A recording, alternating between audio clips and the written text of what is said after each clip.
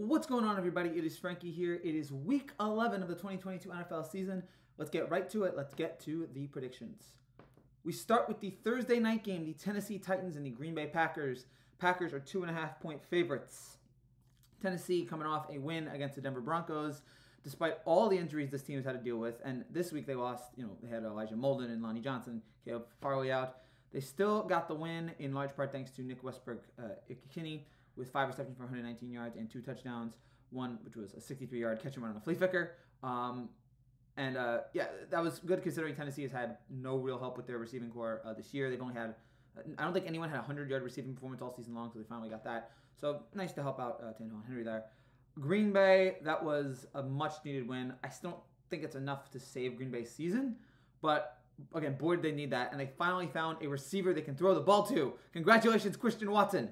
As long as he doesn't drop the ball, as long as he stays healthy, 3 touchdown catches for the rookie and helped lead Green Bay. And again, they needed that because Aaron Jones and Aaron Rodgers can't do everything by themselves, even though Rodgers hasn't been able to do much because he's getting older. The receiving core has been bad. But this was a much-needed win for Green Bay. Got it done there, picked it off, won it against Dallas, and spoiled the Mark McCarthy return. So for this game here, Thursday night, which at least this is a decent Thursday night game because poor Al Michaels has just been getting just the worst games all season long. I am rolling with Green Bay here. They're at home. They have a little bit more momentum going for them right now. Tennessee has a little injuries. Green Bay at home, I think we're going to see a nice performance from Aaron Jones. We'll see what Watson can do in the second game. We'll see if Tennessee can stop him. But I think the combination of Rodgers and Jones will give Green Bay the victory here on Thursday night. Give me the Packers, -2.5. Bears-Falcons. Falcons are 3-point favorites. Chicago almost won yesterday. Cool. Atlanta's whatever. Give me the Falcons -3. I don't care. The Cleveland Browns and the Buffalo Bills. The Bills are 9-point favorites. We'll get to both of these teams had some awful losses yesterday. Although the Browns loss, you can't say was as bad as Buffalo's, but we'll get to Buffalo's in just a second. Cleveland is just trying to cling on to whatever is left of the season. They are 3-6. They're in, I feel like, a must-win spot here against the Bills.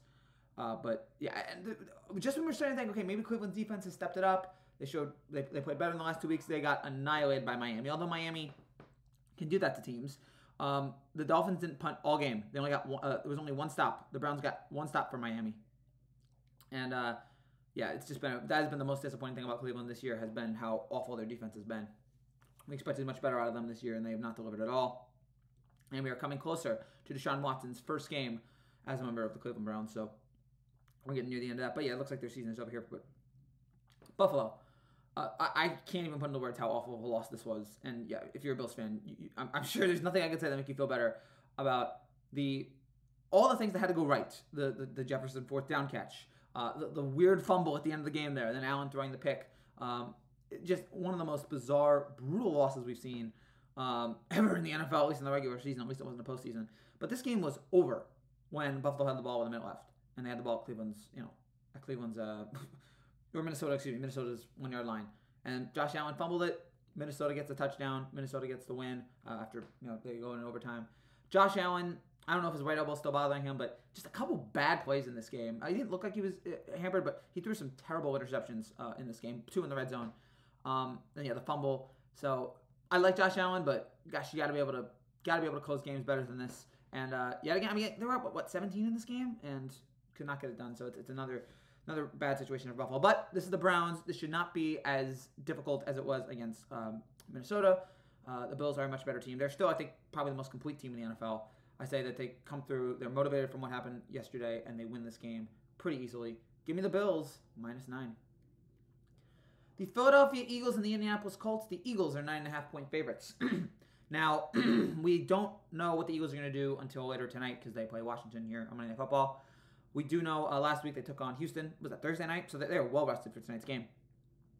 But they got to 8-0. A solid win against Houston, which, again, it's Houston, but they did what they needed to do in that game. Jalen Hurts continues to have his awesome season. The Eagles continue to be great on defense and offense there. Indianapolis, what a surprise this was.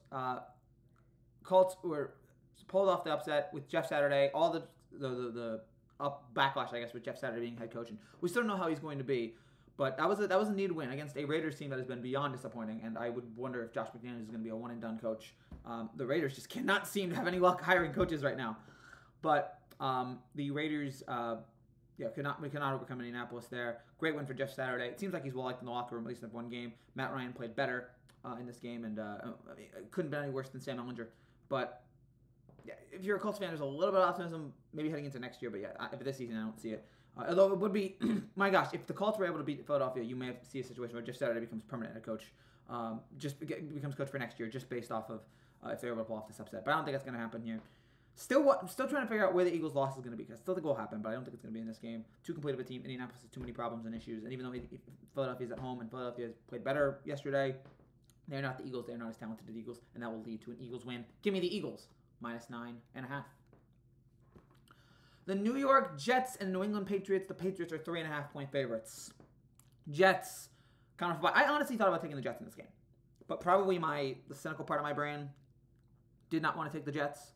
The part of I wanted the Jets to win this game so badly, but because they're coming off one of the biggest win of the last few years, biggest win in years for the Jets, beating the Bills. Zach Wilson with his best performance that we've seen for all season, and one of the best performances we've seen from him at all. 72% completion percentage. Didn't make many mistakes. He only had one turnover in that game. They ran the ball well. Again, they have a great running game. They have a great defense. Don't make any mistakes at quarterback. And but the Jets just look awesome right now. Awesome might be a strong word, but they look great. Considering what the Jets, all right, fine. Considering what the Jets usually do, they look awesome. And it has been a great balance here between the running game, the defense, and the quarterback just not making mistakes. That's what they need to do. But that was a great win against Buffalo. Now they're coming off a bye. I wanted to take the Jets, but I had to roll with New England. The cynical part of me decided to take New England, coming off a win against New England just had a bye as well. So it's two teams coming off a bye, which is a rarity. Patriots are at home, so I give them the edge there. You still wonder about Mac Jones, another guy who, as long as he doesn't make mistakes, he'll be fine. Defense played well against the Colts there, only going to the 3 points. That's what led to Frank Reich getting fired. So I think New England at home, they will have the slight edge. I think they'll win the game here. I think the defense will play lights out, and I think that'll be enough here. I want the Jets to win. I want to be able to pull it off, but I don't see it against this New England team at home come off a bye.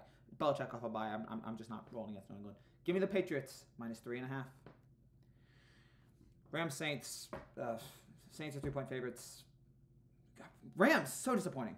So disappointing. I don't know what the hell happened. And the Saints, blah. Give me the Rams +3, I guess, because I can't imagine the Rams are this bad. But there's a lot of bad games this week, and this is one of them. The Detroit Lions and the New York Giants. The Giants are 3.5-point favorites. Lions, 2 wins in a row, it looks like here. Or actually, no, not 2 wins. They almost, but they beat Chicago. Or actually, no, this is 2 wins in a row, excuse me. Because they beat the Packers, and now they beat the Bears. The 13-game road losing streak is over. Defeating Chicago like this. Great game from St. Brown, who 10 catches for 119 yards. He's the 11th player since 1950 to record 135 or more receptions in his first 25 games. Get DeAndre Swift the ball more. As long as he's healthy, he can be a good reliability for them. So the Lions are starting to show a little promise here. But I got to roll up my Giants, and they did what they needed to do against Houston. It was not a pretty win, but thankfully Saquon continued to be Saquon. He's continued to be such a positive impact for us, 152 rushing yards on 35 carries. And then you had Daniel Jones, who, again, looked solid yet again. 192 yards, 13 for 17, 2 touchdowns, no mistakes. Perfect game from Jones, in my estimate. And the defense continues to be great. So we're looking at a possible 11-6, 12-5 Giants team. They can very well do that here. They are 3.5-point favorites at home. I'm liking the Giants here in this spot, more talented than Detroit. I think we'll see Jones and Barkley get to the Lions defense, and I think the Giants defense is going to do some things to Detroit. I'm loving what this Giants team has done. Again, I know Houston and Detroit are not the best teams, but whoever they face, they usually win. And so I'm proud of what this team has done, hoping that this continues heading into this week. I'm loving the Giants, rolling with the Giants. Give me the Giants, -3.5. The Carolina Panthers and the Baltimore Ravens. The Ravens are 12-point favorites. Ravens coming off a bye. Carolina, on the other hand, beat Atlanta on Thursday Night Football, which that was quite a game as Thursday Night Football continues to just stink.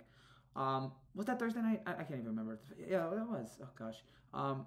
It was such an unmemorable game. But it's weird that the Panthers are actually better now they got rid of Christian McCaffrey. But it's weird. PJ Walker, blah, blah, blah. But the Ravens, you got to roll with the Ravens here. Got to roll with Baltimore. 12-point favorites. Still have a great defense. Even with Lamar didn't have his two best guys, Mark Andrews and Rashad Bateman, for last week. The defense was still amazing. They sacked Andy Dalton 4 times. Justin Houston had a great game. And the Ravens now have probably the easiest schedule in the NFL. So the pressure, it looks like, is off them here. They only faced one winning team along the way, Cincinnati. The rest of the team, this was last week, their final 8 opponents had a combined 24-44 record. So the Ravens can certainly make a case for number 1 in the AFC. We'll see if they can do that here. I think that will continue here in this game. Lamar is going to step up. Ravens offense is going to step up. And Carolina does not have the firepower to contend with Baltimore. Give me the Ravens, -12. The Washington Commanders and the Houston Texans. The Commanders are 2.5-point favorites. Washington, congratulations on potentially getting rid of Dan Snyder. Houston's awful. Worst team in the league. Give me Washington. Okay, it's sad, but we're getting to the point of the season where there's a lot of bad games. Speaking of bad games, Raiders and Broncos. The Broncos are 3-point favorites. Raiders could not beat Jeff Saturday. Jeff Saturday has more wins as an Indianapolis Colts head coach than Josh McDaniels. Bizarre. McDaniels has to be gone. In Denver, let's ride. Broncos -3. The Dallas Cowboys and the Minnesota Vikings. The Cowboys are 2-point favorites. That was a rough one. That was a rough loss yesterday. Good to see Mike McCarthy actually help the Packers for once. Leading 2 touchdowns there in the third quarter. And then it just was not able to get done. Rodgers really stepped up there in the second half. The defense lost their footing. Some questionable decisions, like going for it on 4th and 4 in overtime. Like, what are you doing? Just kick the field goal or whatever. And now this is a monumental game against Minnesota. And Minnesota pulling off the win of the year, the game of the year. They pulled off that victory. Down 17 points in the second half. I'm liking the swagger of this Vikings team. Like they're good on both sides of the ball. Kirk Cousins right now, it seems like he's well liked in that locker room. Even though, again, I've had my question about Kirk Cousins, but he seems like he's well liked in the locker room. It seems like it's like you watch their plane videos and they seem like there's an ease about them. They seem like they really enjoy each other's company. There's good chemistry with this team right now. So things are looking good for Minnesota. But I'm gonna roll with Dallas. I'm gonna roll with Dallas here, barely with the edge. I'm gonna say the offense. I'm gonna say Dak and Zeke have a big game. And it's just barely enough. I was thinking about taking Minnesota, and this might be a game that I look back on tomorrow on Sunday, and I go, darn it, when I take Minnesota. But I think Dallas motivated after that bad loss. I think they're gonna come back and win this one. But it's gonna be a fun game. It's gonna be a fun. This might be the game of the week. These two teams going at it for maybe the 2 or 3 best teams. Two of the 3 best teams probably in the NFC. They're gonna go for it here. But I think Dallas gets the win with the offense. They pull it off. Give me the Cowboys -2. The Cincinnati Bengals and the Pittsburgh Steelers. The Bengals are 5-point favorites. Cincinnati coming off a bye, coming off destroying Carolina, coming off Joe Mixon having one of the best performances ever. And I don't say that facetiously. I mean, you look at his fantasy numbers; they were out of his world. He had in standard leagues he had 50 points, which is a rarity. That's only happened like 10 times since the merger. Give Joe Mixon the ball more, Cincinnati. I think that's something you really need to look into. But the problem with the Bengals is that they're 0-3 in the AFC North, and they're going to have to try to pull off a win here against Pittsburgh, which is possible because, I mean, glad that TJ Watt came back. So that did help the Steelers a little bit there. Their run game was better here. They had 217 yards on the ground. Najee Harris had a much improved game there. He and Jalen Waddle played well. But the Steelers still have a lot of issues at quarterback on offense. So I'm going to roll with Cincinnati. Coming off the 42 points, I'm going to say they keep that rolling. Mixon, Burrow, they get it done here in this spot. And they finally get a win in the AFC North. They're going to need one if they want to keep their season alive. I think they'll have to get one here, and I think they will. Give me the Bengals. -5. The Kansas City Chiefs and the Los Angeles Chargers. The Chiefs are 7-point favorites. Kansas City, another great win for them. What is that? Just 4 touchdowns again from Mahomes. They continue to be amazing on offense. There are three legitimate Super Bowl contenders right now. There are 3. It's the Eagles, the Chiefs, the Bills. Those are the 3. And it's been that way for a while, but those are the 3 teams right now that can legitimately see as Super Bowl champions. Everybody else is like tier 2 or tier 3. But those are the tier 1 teams. Kansas City offense continues to be elite. And I'm going to take Kansas City in this game, but a division game, a Sunday night game, at home. Chargers, even though they have a ton of injuries, I think they will keep it close. I think they'll, and again, we'll see who comes back. We'll see about whether or not Allen or Williams or Joey Bosa. We'll see if any of these guys come back, and that has been the thing that's killed the Chargers here. Is when all these injuries throughout this entire season, it's really derailed them. But I think in this game, I think the Chargers will. I think Kansas City wins, and Kansas City wins it because Kansas City will be talented enough with Mahomes and Kelsey and everybody, and that they will have an offense that will let up the night. But I think the Chargers cover the spread. It'll be a close, exciting, competitive game, but the Chargers will cover it by maybe like 3 or 4 points. I could see Kansas City winning on a field goal at the end. I say the Chargers cover the spread by 7, or Chargers cover the 7-point spread, but Kansas City wins the game. I think it'll be a fun divisional matchup here, despite all the injuries the Chargers have had to deal with. Give me the Chargers plus 7. The San Francisco 49ers and the Arizona Cardinals. The Niners are 7.5-point favorites. Niners, great win on Sunday night, coming off a bye, taking on the Chargers, winning that. They had 8 players coming back from injuries, but yet they didn't have a dominating performance. They struggled a little bit, but eventually they got it done. The Niners offense found points on the board.